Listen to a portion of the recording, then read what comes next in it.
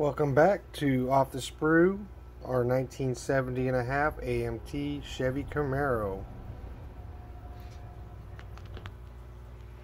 In the last video, we went through most of our trees and went through most of the parts. This is going to be the remainder of the parts on this build. We have our beautiful Camaro dashboard with this AM FM radio, our heater controls, all our lights and switches there, the vents for the AC. We got emergency brake, clutch, brake pedal and gas pedal all in there, and the glove box with the lock. And we move over here to the steering box,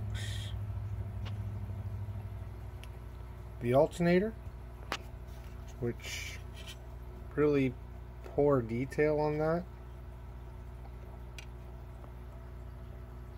We got our battery, which has a little bit more detail but is still lacking. We got our master cylinder with booster. We got our small block Chevy and 4-speed transmission with bell housing assemblies.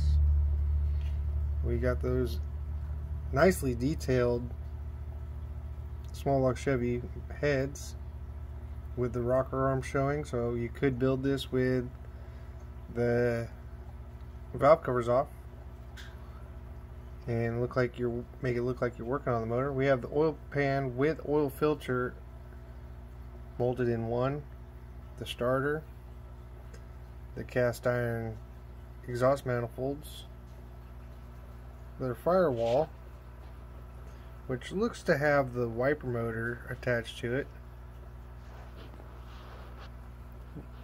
We got our power steering, our belt pulley system,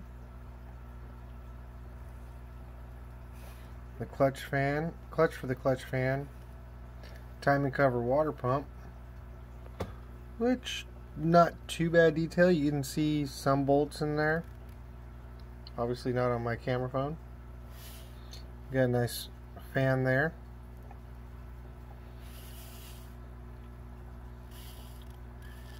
And we got the carburetor, which looks to be slightly improper for this model. I don't know if it was supposed to have a Holley or a Quadrajet, but that looks to be a 3-barrel the way that's set up. You can see the bottom of it. Our distributor, which is slightly lacking. We might do something extra on that.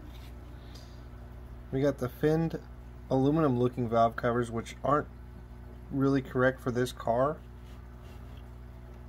but it does have some nice detail with the oil cap on there, and almost looks like there's a possibility of a PCV valve there. And we have our stock intake. Sorry about my camera, I'm trying to look at both things, not doing great. This is my first review video.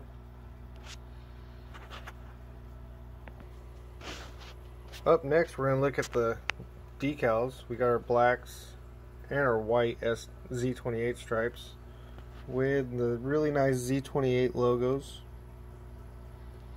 And I guess you can make a rally sport out of this too, because those are rally sport logos. Round 2, I guess, is really good about doing the dash decals for your gauges. And we got another Z28 logo, the 350 Turbo Fire air cleaner decal. The license plates I'm going to be putting on mine, since I'm from California, the 70 Z28 ones. We're going to do some Chevy ones or some Camaro ones. In this kit you'll get 4 Firestone, looks to be Sun Sports tires. Never even heard of those, and I worked at a tire shop for a while. But I'm leaving them in the plastic so that way I don't lose them. The nice thing is they don't need to be scuffed up or anything. I'm trying to get a good view, but it's not going to show. But they are black wall tires.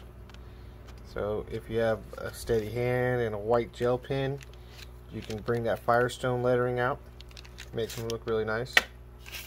Up next we have our clear parts. Starting off with our red clear for the tail lights. I love when they do that. It makes it so much easier. Looks so much cleaner too.